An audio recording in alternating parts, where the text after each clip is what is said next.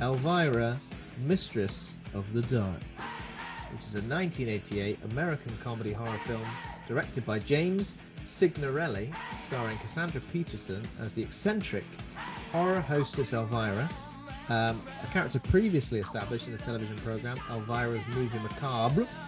You described it initially as a carry-on film, but I think it's probably better than carry-on. Oh no, it definitely is. Yeah, I mean, because it's obviously a bit later in that, but with the relying on like the boob jokes, and it works, and it's classier because it's her making the jokes, not the men. My favourite gag in it is when she falls and hits her head, and Bob says to her like, "Oh, how's your head?" And she's like, "I haven't had many complaints." It's not grubby.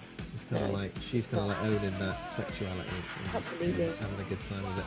Cassandra Peterson she's got really good comic timing, and I just think from that standpoint, she kind of does pretty much just carry the whole film. How do you explain that hairstyle? How do you explain that barnet? Because I can't get my head around it. So it's a mullet, isn't it? Basically, because it's got like, it's short on the top with the lengths underneath. It's like a hair helmet / beehive.